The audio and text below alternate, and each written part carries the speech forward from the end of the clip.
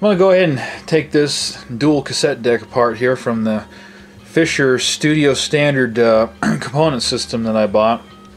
While I'm waiting for parts on the amplifier to arrive, I'm going to go ahead and take this thing apart and see what exactly is going on with this thing. I suspect that there's probably a lot of gunk in this thing, only because when I assembled the system, when I set it down on top of one of the other components, a lot of dust was sitting on top of the component, a lot of dirt was sitting there. So I think it probably came out of this guy at some point, somewhere, in some hole somewhere. The buttons don't really push in on this thing, and the input sliders don't move at all. Buttons work, but tapes eject. Tape doors, I should say, open up and eject there, but this one I got to push in when I was testing it, and the motor just kept running and running and running, and I could never get it to stop. Even pushing the stop and all that stuff, it just wouldn't stop. So right now, if I power this thing back up, it's just going to sit there spinning and spinning and spinning. So I'm going to take this thing apart and see if it's salvageable, if it's worth fixing or anything like that. It's kind of a neat looking deck, but I've got some better ones, so I don't know, we'll find out here. I'm going to go ahead and pop the case screws off there and have a look-see inside, shall we? Well, I must say I'm quite surprised it's not anywhere near as dirty as I thought it was, although you can see some of the dust right there that fell out of the receiver. I can see exactly where it came from now, but it's not as bad as I thought it was going to be. Let's have a look-see at these belts here. Well, the belt's there. Is it actually still one piece, or is it broken here?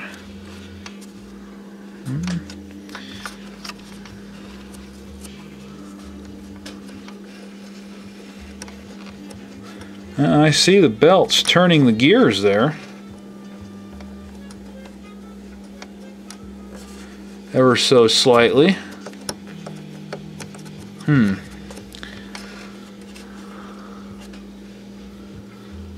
I'm kind of surprised to see the belts are still intact on this thing. I would have figured that they'd have been long since rotted out by now. That one feels pretty good. Wonder if this is a combination counter and sensor on this thing to detect if the cassette deck is actually spinning or not, to tell whether or not it's got a tape jam or not.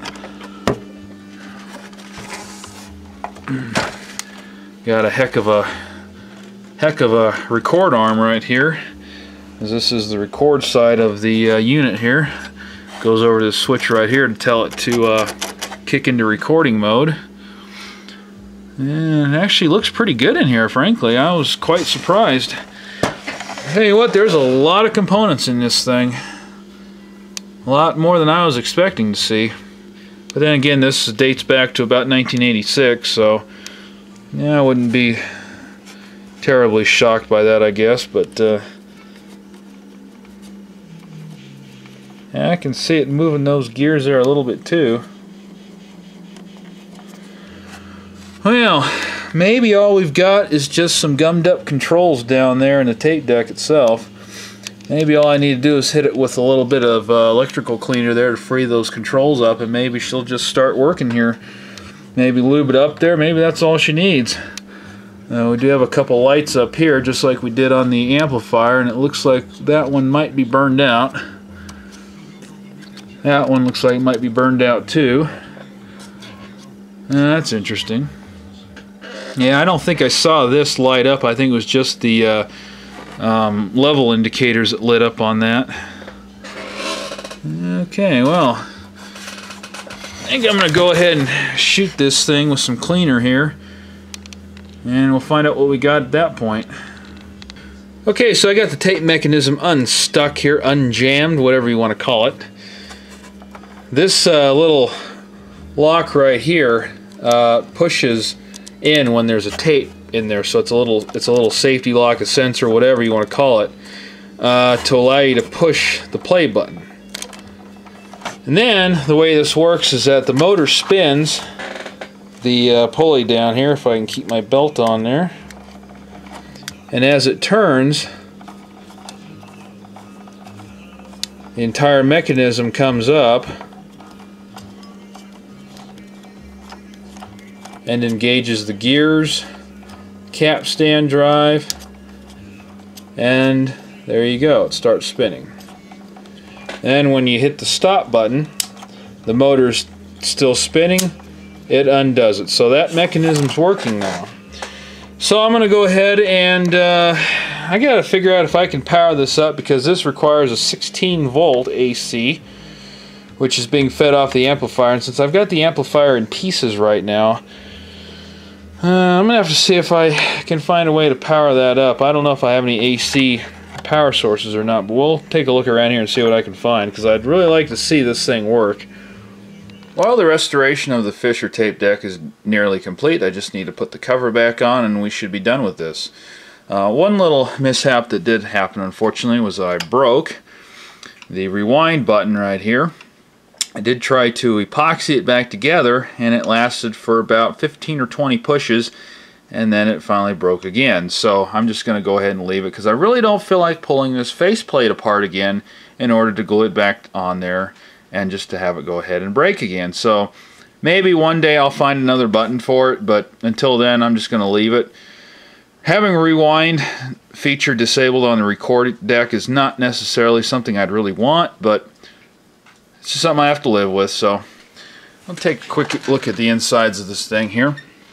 I did go ahead and replace the bulbs right there with some LED bulbs, and I also put a 270 ohm resistor there. These LEDs, the circuit board anyway, is wired in series to the power supply coming out of the board down here.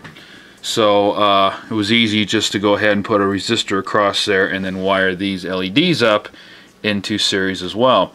I want to talk a little bit about the build quality of this tape deck. It's definitely nothing terribly fancy, although there's definitely a lot more going on inside of here than some newer tape decks were doing back in the late 80s and early 90s. A Sony single well deck comes to mind that had absolutely nothing in here but a transformer back here and the little board for your inputs and outputs, as well as everything being up here in the control panel. But for a cheap tape deck, and I will say this isn't anything terribly fancy, I don't even know if the auto stop, if this thing even has auto stop. It doesn't seem to work if it does on either deck, although it claims to have sequential play, which normally sequential play, from what I've seen on another deck that I have, a JVC deck, where one deck, if you have a tape in both decks, when one tape reaches the stop point, it starts to auto-reverse, it automatically reverses the tape, rewinds the tape, and then the second tape goes ahead and starts to play while that one is busy rewinding. This, I don't see how that can do that when the auto stop doesn't work on this thing. Also, the playback deck does not have a counter on it. The counter over here is only for the record deck, so that's definitely something that they cheapened out on. I got all the controls freed up there. Just needed a little bit of cleaning under the sink and a little bit of deoxit in there to go ahead and give it a little bit of lubrication. Insides of this are definitely about typically average. You do have a true erasure head, and then a playback recording head, and your typical capstan roller, and all your take-up reels here and things like that. So it's basically the same thing. This side has a dummy erase head over here, and the only thing I can figure that they did that for, and there's a lot of tape players that did this, a lot of manufacturers that did this anyway, I guess it must help to straighten out and align the tape before it gets to the recording head. That's the only thing, or to, excuse me, the playback head. That's the only thing I can really think of as to why you would put a dummy recording head in there. But the doors open and close just fine. There is a whiff of cheapness with the buttons, I will say that. Although this side, the buttons work perfectly fine on. This side, they're still, well, they work better than they did, that's for sure. But it's kind of a mishmash between good components and cheapness. The decks are mostly gear driven. There's a couple belts that turn everything in there. The motors surprisingly have a brass pulley on there on both motors. And so, you know, I would expect a cheaper deck to have a plastic pulley on the motors, but it doesn't. Surprisingly, the speed of the motors was actually pretty much right on. I just had to do just a tiny little bit of tweaking on them, and it was just about right where it was. I didn't have to adjust the heads at all. They're right where they should be, and it sounds absolutely fantastic. This is one of these things that really surprises me because it sounds so good, yet the build quality is kind of in between being fairly chintzy and fairly pretty good.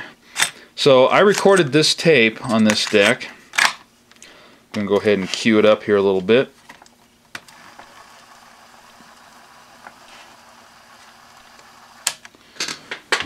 And I'll go ahead and play it.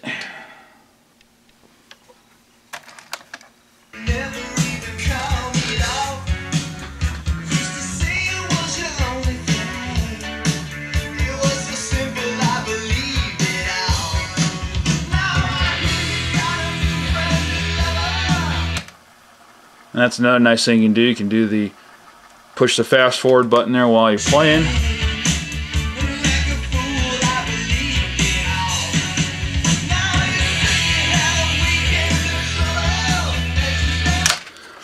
Play quality is actually really good. So is the recording quality. It really surprised me. This is just a normal bias Memorex tape, nothing special. And it surprised me at how incredibly good the recording was on it.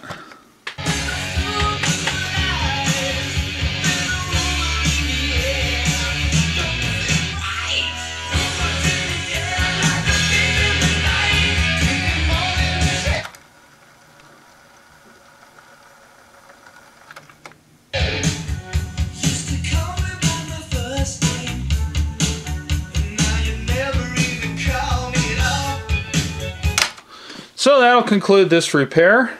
Just gotta get the cover back on. It's going to look quite nice with that amplifier.